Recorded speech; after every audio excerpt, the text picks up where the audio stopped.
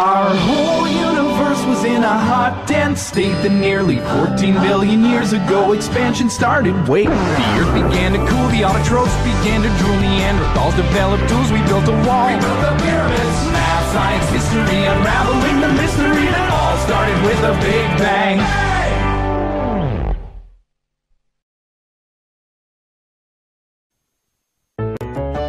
Do you believe in evolution? Yes. Yes. Yes. Oo naman. Kasi, syempre meron tayong pinagmulan. Naniniwala ako. Yes, naniniwala ako sa evolution. I believe na may sinimulan tayo from primal beings into what we are now today, as complex humans.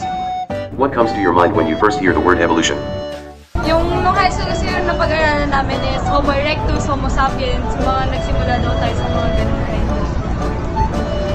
Charles Darwin and the concept of Darwinism. Aside from Darwin, yung variety of life. Charles Darwin. Nag-a-adapt, nag-evolve, nag-change, constantly changing siya. Dynamic yung pagdating. What is evolution in your own words? Kasi sa RP kasi yung evolution, meron kami sariling definition. Kasi minsan nag-start kami with, like a simple box, tapos nag-evolve yung form niya into, like magandang structure, ganun. Evolution is, as said, is transcendence and the overall changes in time. Evolution for me is how we explain the diversity of life. Adapting. Yun. Parating kaya mag-change, mag-swap sa kanuman condition na nangyayari. It's a form of transcending your current state, or rather current life, or your physical being.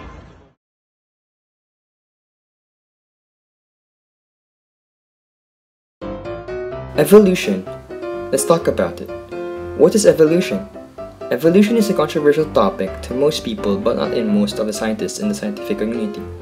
If one has an idea of what evolution is, they believe in something that is right. Things like, evolution is organisms adapting to their environment. Although this is discredited nowadays.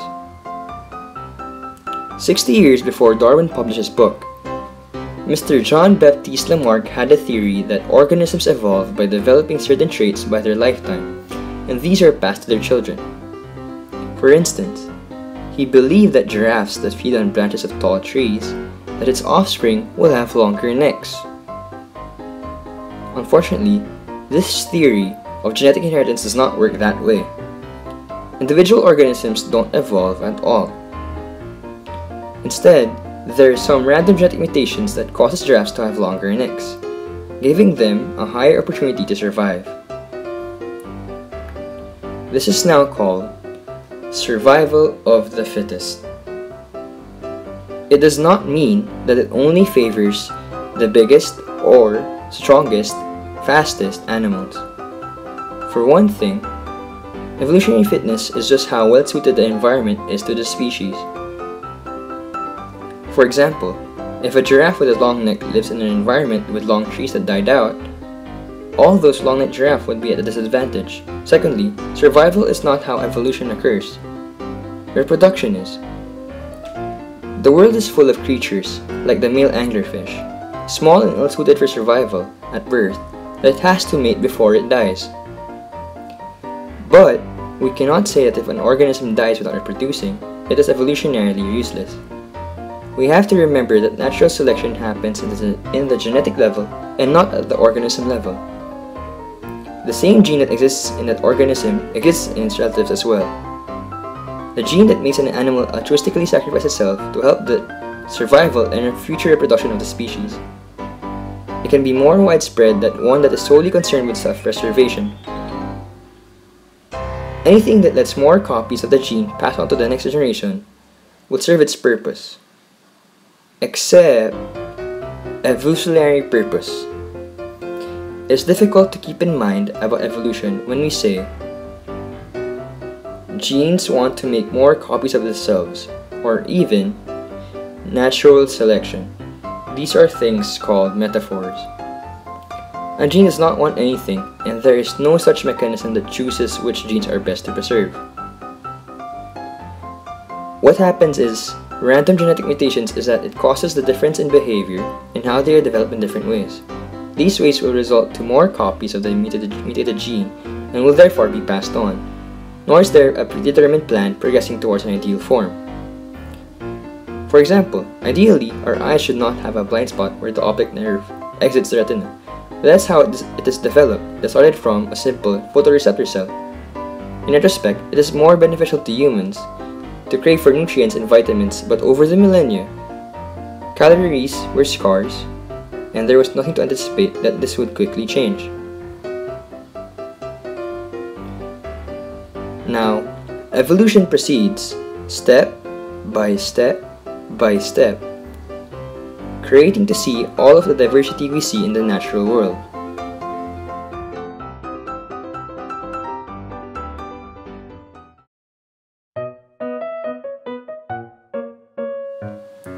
What is natural selection? Charles Darwin developed this concept. He published the book The Origin of Species that explains natural selection as an evolutionary event.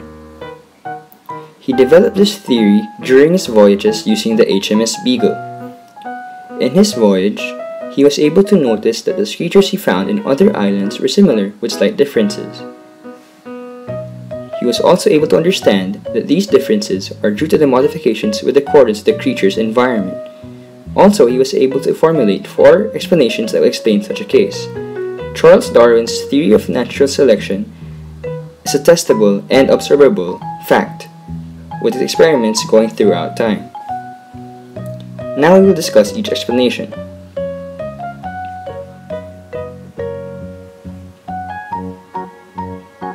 The first explanation: individuals with the population differ. In this example, different characteristics in giraffes are observed. It could either have a long neck or a short neck. Second explanation: differences are at least in part passed from parents to offspring. This theory explains that characteristics of parents are being passed on to their offspring with modifications. Third, some individuals are more successful at surviving and reproducing than others. As can be seen, giraffes with long necks are more successful in acquiring food than those with short necks. Also, it should be noted that the length of necks are not acquired by stretching of the necks, instead was the case since birth.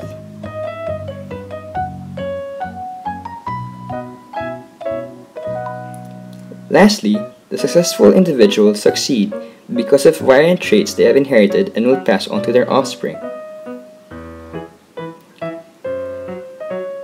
Since the trait of having long necks is advantageous for the species of giraffes, this trait will be passed on to its offspring, thus can be used in particular environments and may cause an emergence of new species.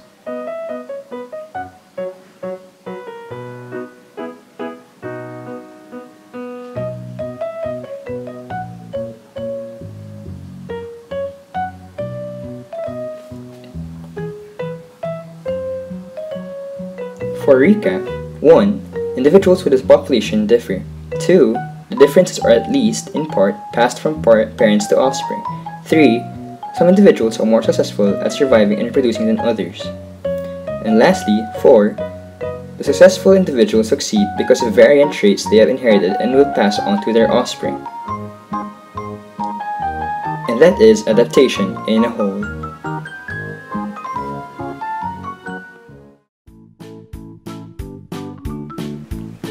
There are also some processes that can function to alter patterns of genetic variations within populations. Mutation is the ultimate source of the genetic variation that natural selection acts upon. In mutation, there is a change of genetic material, specifically in the nucleic acids. These nucleic acids are the RNA and the DNA. But where does the change happen? We all know that adenine pairs up with thymine and that cytosine with guanine. But mutations happen if the wrong basis matches up.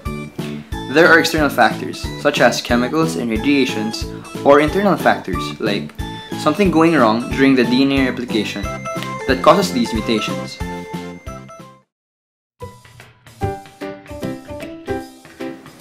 There are many organisms that move from one place to another, and when they do, they migrate.